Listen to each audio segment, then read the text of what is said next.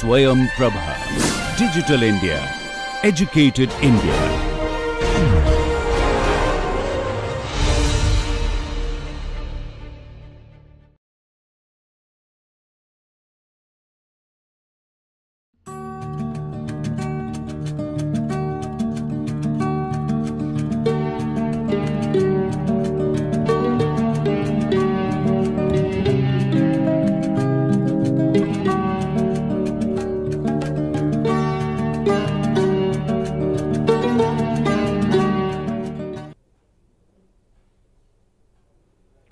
In this lecture, we will complete our discussion on the one-dimensional convection diffusion equation.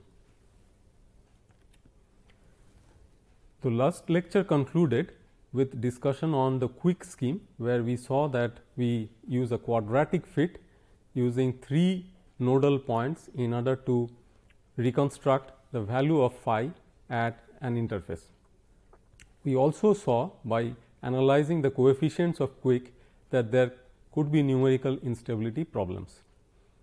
So, if we were to extend this problem to a two-dimensional problem, how would numerical schemes like quick or first order upwind scheme, which we have already discussed, work? So, if you recall that we have already learnt a number of techniques now. So, we began with central differencing technique, then we went on to first order upwind, then we looked at the exponential scheme, and from there the simplified versions, the hybrid and the power law scheme, and finally we had looked at quick. So, now for looking at the two-dimensional convection diffusion or advection diffusion problem, we are just looking at how quick and the first order upwind scheme would work. So, let us make a small diagram to understand the behavior. In a two-dimensional problem, let us see how we would pose the problem to begin with. So, this is a two-dimensional domain in the xy plane, and we have the u component of velocity defined in this direction. Let us say it is 2 meters per second, v component defined as 2 meters per second. The more important thing is that both of the velocities are identical, which would mean that the resultant velocity will move along this 45-degree line. So, if you have a square domain like the one we have sketched over here, the phi variation would depend on the boundary conditions that you are specifying. The phi, if you are specifying as 0 on the east and the south faces. So, let us say this is the east, this is the south face, and on the north face and the west face we are specifying phi is equal to 100. Then, because we are solving a pure advection problem, that means we are not going to take the diffusion term, we will just take the advection term. That means, the phi would be transported in such a manner that there would be a step change of phi about this line. That means, this would be the phi equal to 100 value, this would be the phi equal to 0 value existing across the dotted line. That is how phi would be transported, because you have equal velocities along the two directions. Now, this is a very challenging problem for any numerical scheme, where the flow direction is skewed, it is not aligned well along the coordinate directions. Now, how does the numerical schemes face this challenge? If you try to solve this problem with two-dimensional implementation of quick on one hand and first order upwind on the other, then let us see how they behave. As far as first order upwind is concerned, we already know from our past experience that it has a diffusive behavior. So, it would probably behave like this.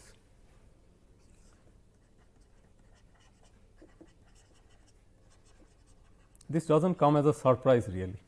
Now, this plot is actually representation of how phi changes along this line, which we mark as say x x. All right. So, this is something like that x x, right, and this may be just around the mid point of that x x line, where the jump change would actually occur. So, this is the exact variation of phi, while the dotted line is the first order upwinds response. How would quick respond? Quick may respond with a little bit wiggle here. It would actually capture the sharp change better than the first order upwind scheme, in a way that its response is sharper. However, it is having or developing the problem of wiggle. So, the red line is the response of quick. So, the question to ask now is that we find that as we improve the formal accuracy of the scheme, by means of which we are capturing such sharp changes, we are able to capture the change in a sharper manner. The sharp change does not get diffused because of artificial viscosity, but on the other hand we see these numerical oscillations coming up or the wiggles coming up. So, is there a possibility by means of which we still have a good enough sharp capture and we avoid wiggles?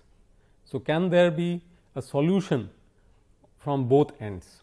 So, that is the question to pose now, and we will try to answer that question in a simplified manner by doing a short discussion on the possible strategy. So, in order to place this strategy, let us try to revisit some of the formulations we are already familiar with. So, in the quick scheme, for example, okay, let us change the color.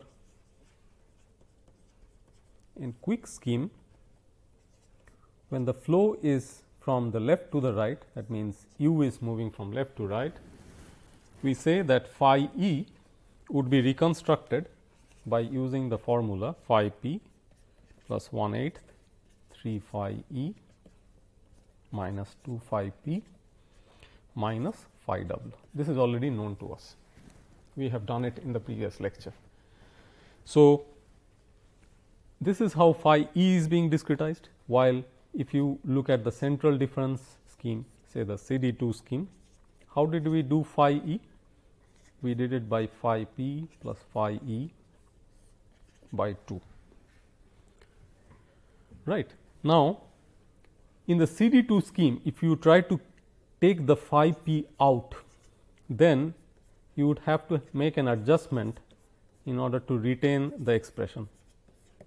So, this expression would reduce to a form like this if you try to keep the phi p aside. Why are we keeping the phi p aside?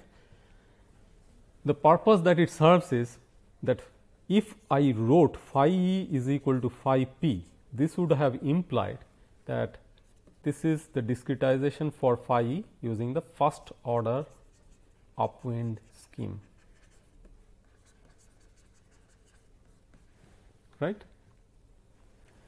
Now, quick or CD2 both have higher formal accuracy than the first order upwind scheme. However, they develop some numerical oscillations at times.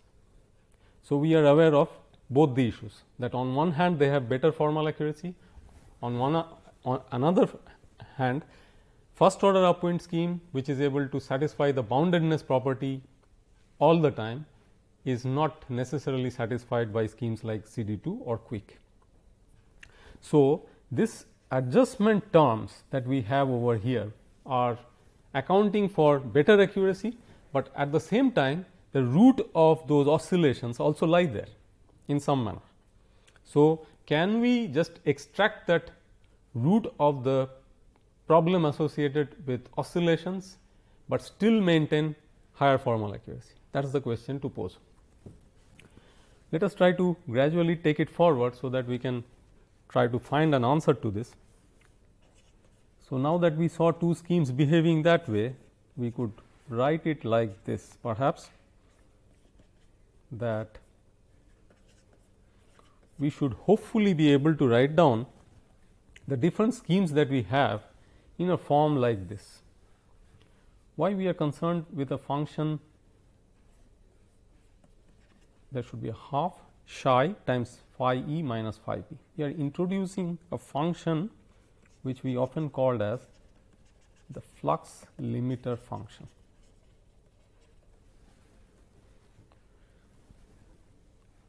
Now, as you can understand that the flux limiter function for the CD2 scheme happens to be 1, because if you just replace psi by 1, you get back CD2 scheme.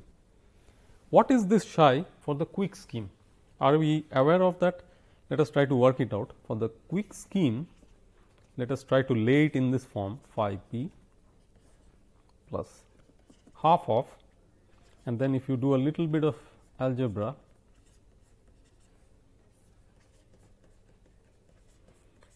then you can put it in this form,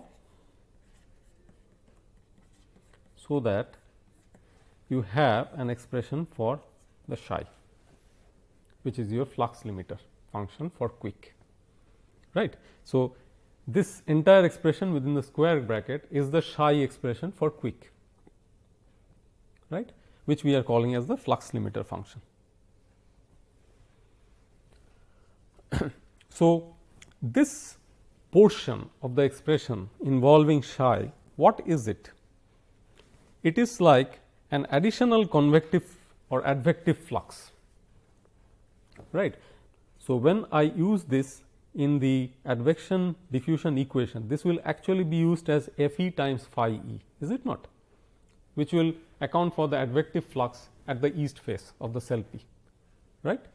So, if I have an additional term in addition to phi p accounted by that psi portion of the expression, then that must be an additional advective flux contribution, right. So, that additional contribution is actually carrying some information about the gradient of the transported quantity phi at the east face. The moment I take a difference phi e minus phi p, I am actually talking about a gradient at that east face. So, I am additionally incorporating some gradient information in the phi e expression through that psi part of the entire expression, right. So, that gradient expression is improving the formal accuracy, but I have to just ensure that it additionally does not create the problem with numerical oscillations, right. So, let us try to understand that what would psi be for the upwind scheme. Straightforward, the psi would be 0. Why is it? Because phi e is equal to phi p, and therefore, it is 0 times psi. That is plain and simple.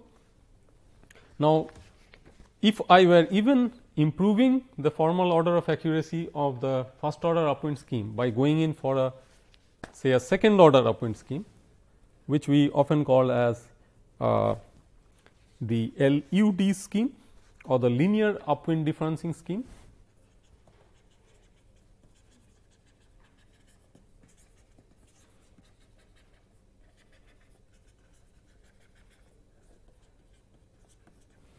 The expression would actually come out to be phi e equal to phi p plus phi p minus phi w by 2. This is how it is going to work out, right. Okay. So, you can work it out later on yourself and try to check for yourself that this can work out as phi p plus half of phi p minus phi w by phi e minus phi p into phi e minus phi p. All right. So, we have an expression for psi for the linear upwind difference scheme this way. Okay. So, we have definition of a ratio R, which is ratio of upwind side gradient to downwind side gradient, which for the direction of flow from left to right would be defined as phi p minus phi w by phi e minus phi p. So, we have to just keep track of the grid. This is our grid, this is small e, this is small w. So, phi p minus phi w involves these two nodal points, phi e minus phi p involves these two nodal points. So, ratio of upwind side gradient to downwind side gradient. So, flow is moving in this direction. So, this is the upwind side, this is the downwind side. So, that is how this ratio is defined, and we will find that psi would incidentally become a function of r.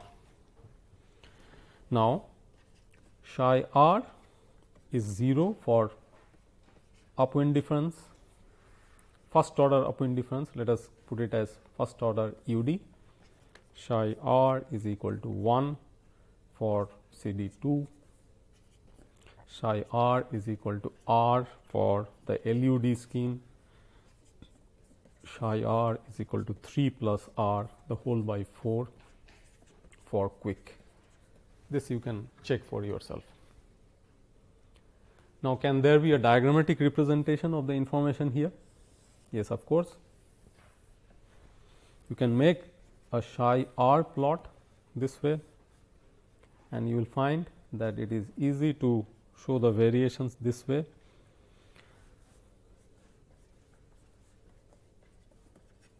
And all the schemes that we discussed would actually be representable in this manner. So, this could be like psi equal to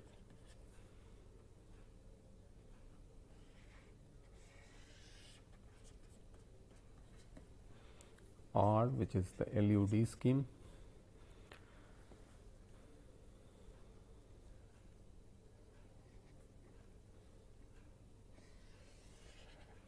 this would be the quick scheme, and this would be the CD2 scheme, and of course, psi equal to 0 is the first order upwind difference scheme, which lies along the x axis itself. So, this is how the different schemes actually figure in the psi r plane, right. Now, how can we define a region in this psi r plane so that we can get schemes which are devoid of oscillations? Now, what are the properties that oscillation free schemes have to satisfy? So, if you look at that, we come to the property of monotonicity preserving schemes.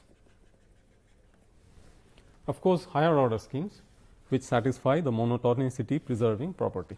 What does that mean? It means that given a solution at a certain time instant, a monotonicity preserving scheme will not create any new local extrema, and the values of the existing minimum would not decrease any further. The values of the existing maximum would not be increasing any further. All right. So, this brings the idea that if such a property is actually satisfied by a numerical scheme, there would be no creation of new overshoots and undershoots. This brings in the concept of total variation of a variable phi.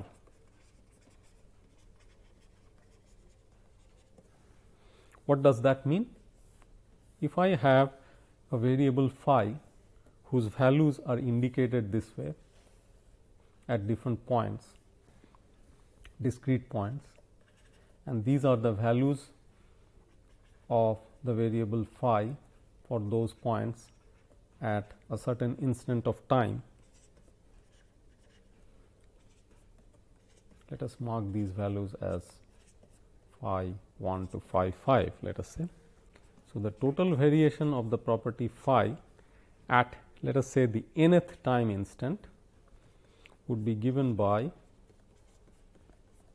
the sum of the moduli of the differences of phi as we move from one point to the other, covering the entire range of phi that we can see. So, that gives the total variation. The idea is that monotonicity preserving schemes would never allow the total variation to increase with time. It would be kept bounded, which means that if I go to the next instant, the total variation at that next instant will be certainly less than equal to the total variation which was there at the nth time instant. All right. If this happens, you will never see creation of new overshoots and undershoots. So, this was a very important concept in developing schemes devoid of oscillations, but still retaining higher order accuracy. The main aim was to keep second order accuracy as the target and build schemes which are devoid of oscillations.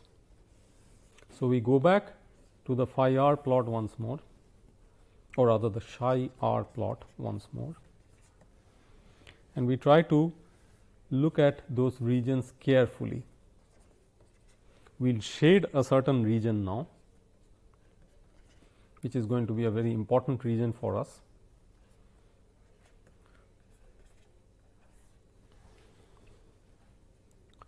So, if you locate a point which is at 1 1, that is a very important point for us. Before we do that, we draw a line which has the equation psi is equal to 2 r. So, ideally it should cross through 0.5 here. So, that is psi is equal to 2 r. The psi equal to r of course, will pass through 1 1 because it has a 45-degree incline with the x axis, which is incidentally r. Psi is equal to r means this is the LUD scheme. The quick scheme again passes through the point 1 1. Remember that this is 3 plus r by 4. So, that is quick. The CD2 also passes through 1 1. So, this is psi is equal to 1, and of course, this is psi equal to 0, which is first order upwind. So, these are the schemes we already know of, and now we are going to shade a certain region.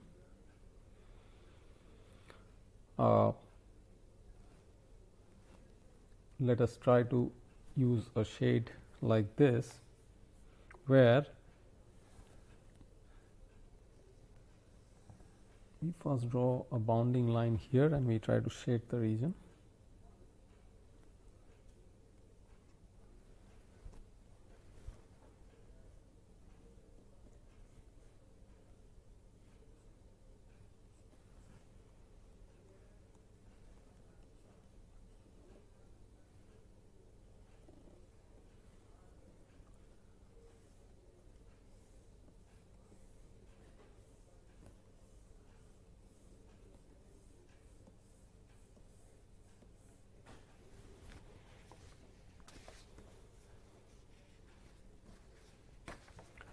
So, the criteria to be fulfilled by TVD schemes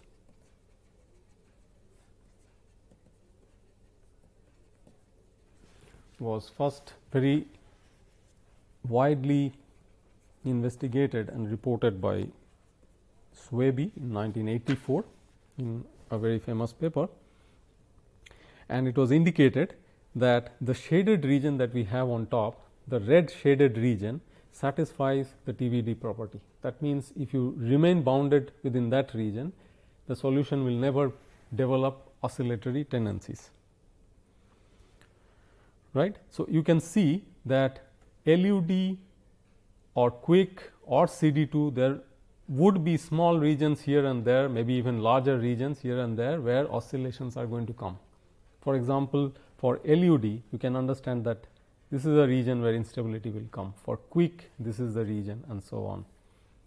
For CD2, there is a small region out here which will generate instabilities. Additionally, it was shown that not all the schemes under this red shaded region will actually satisfy second order accuracy. So, we are going to further shade another region here within the red region itself, which is going to satisfy second order accuracy, which is always more desirable over first order accuracy.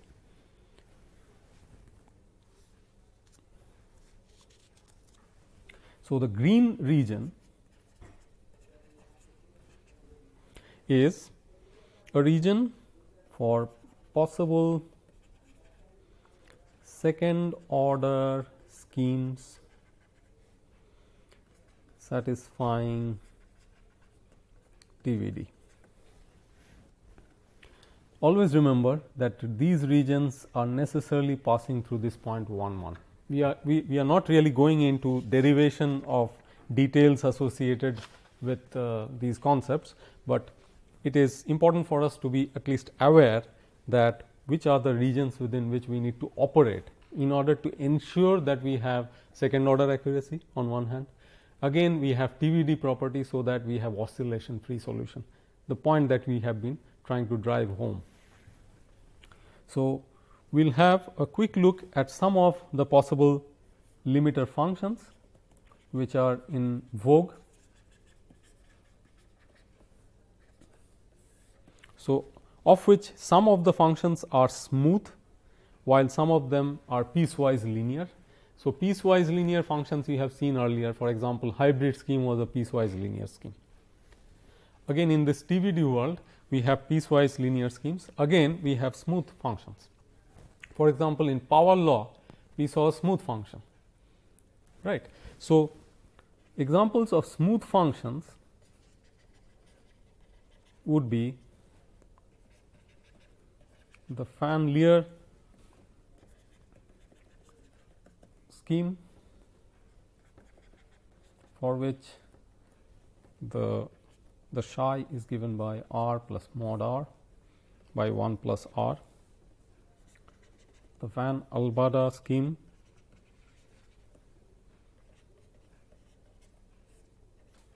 which is r plus r square by 1 plus r square. Of course, you can try plotting these functions in the psi r plane yourself to find out that they are actually smooth and how they are showing up in that plane. Again, you can have several piecewise linear limiter functions. A very popular one is the min mod.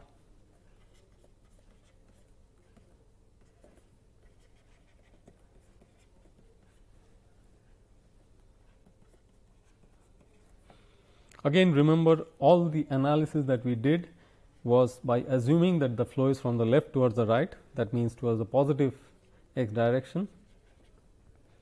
You can generate similar relations for the opposite direction as well.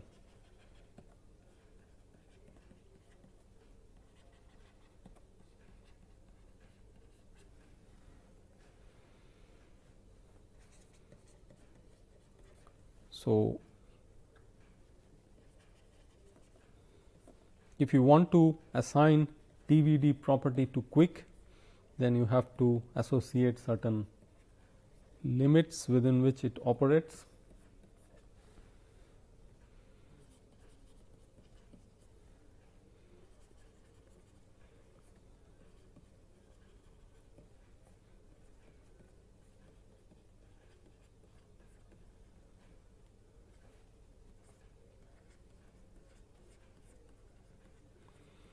So, one can plot all these functions and try to see that first of all they would remain within the green shaded region. Secondly, they are all going to satisfy the second order accuracy, and therefore, they are going to pass through the point 1 1. So, this check can be done at your spare time. So, with this we come to the end on this module. or come to the end of this module, and in the subsequent module we are going to look at the incompressible two-dimensional Navier-Stokes equations, where we would not assume the velocity field, but we would try to find ways and means by which the velocity field can be solved. And then we look at the distribution of pressure, velocity in the flow field, or we would also look at distribution of derived properties like stream function, vorticity in the flow field. Thank you.